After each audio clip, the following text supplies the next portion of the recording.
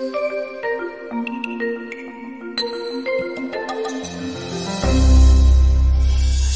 morning, everybody.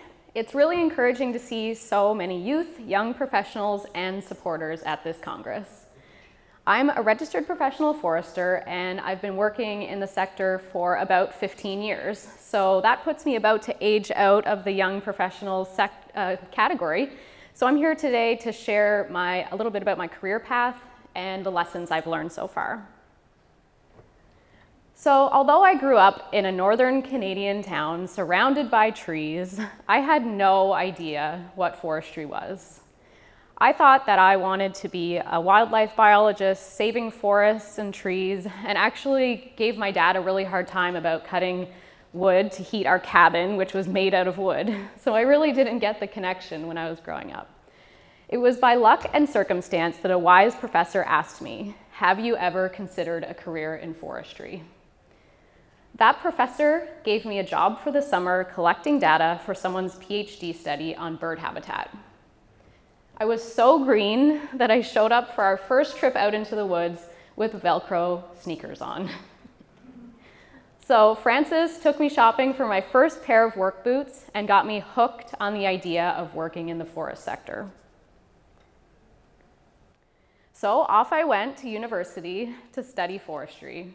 I will say that even at that time, I still had this idea in my mind that I wanted to save forests. I didn't know quite what that meant yet, but as I started looking for relevant summer employment, I had a really hard time. I couldn't find a job. I was limiting myself with location and what I thought I wanted to do. So after spending a summer disappointed and without forestry work, I changed my strategy.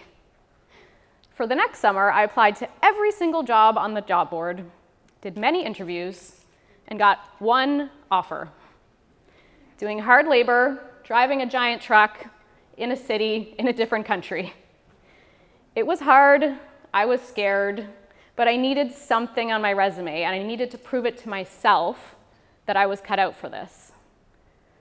So after surviving that, I had something on my resume, and more opportunities came forward.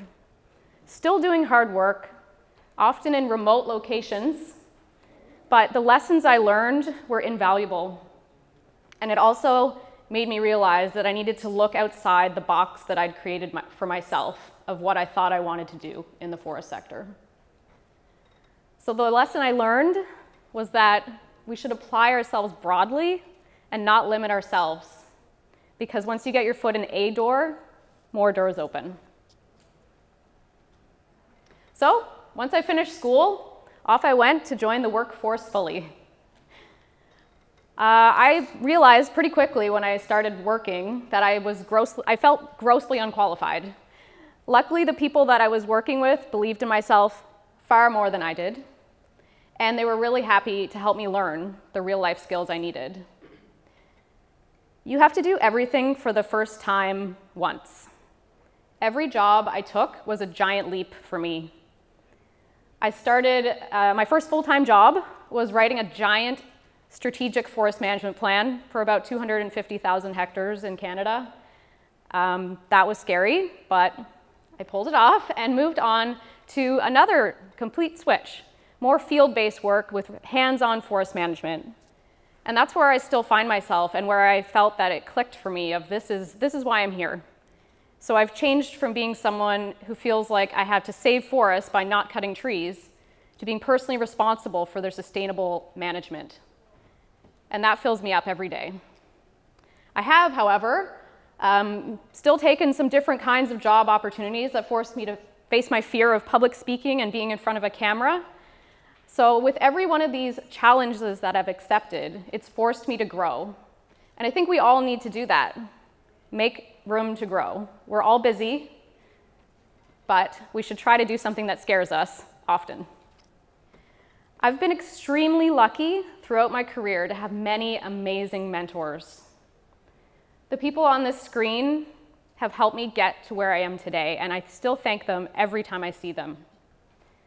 So if you're in need of a mentor, here's a hint. Just ask someone. chances are they won't say no, especially if you've proven yourself to be someone who's invested in your career and realize that you have a lot to learn from other people. And if you're in a position to be a mentor, that's the greatest gift you can give. Share your experience, take a chance on the underdog, and help someone gain their skills and confidence. That means you can be partially responsible for someone else's success. There are some things that can't be learned from a book, so definitely share your experience. The next lesson I learned was about the power of community. In 2015, my friend Jessica Kaknavicius and I started what we called at the time a rebuttal to the old boys club. We became friends because we were often among the only women at forestry events. So we set out to start an informal network for women who work in, with, and for the woods. We launched a website, blog, gave presentations, wrote articles, had events, all with the goal of encouraging women to pursue a career in the forest sector and helping women in wood succeed in their careers. We're now joined by more than 2,500 women all across the world. So why was Women in Wood necessary? Well, it turns out that as of 2015, only 17% of Canada's forest sector is made up of women. It turns out that if you can see it, you can be it. It's important to show a diversity of people doing a variety of jobs. Otherwise, it's hard to see yourself in that position. When we ask women in the group what they like about it, they say that they value the relationships they've built. They feel empowered by seeing women doing jobs that they haven't before seen women doing. And also, they're gaining confidence through the sharing of information, advice, and career opportunities. So we hope that the next time that that percentage is measured, there will be a much higher representation of women in the sector, because there are increasing numbers of conversations about equity in the workforce.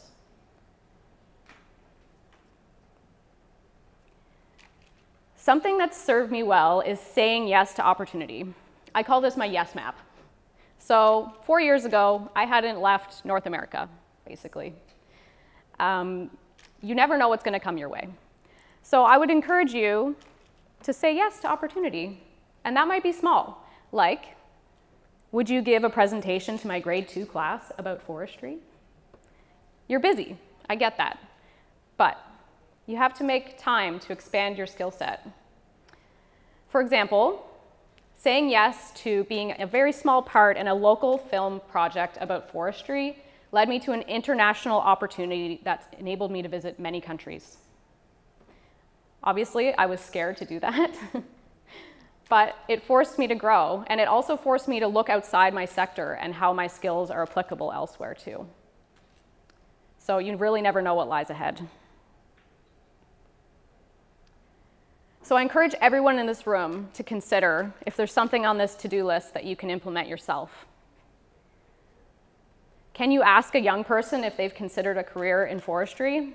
Without that person, I would not be here today. So you can do that for someone else.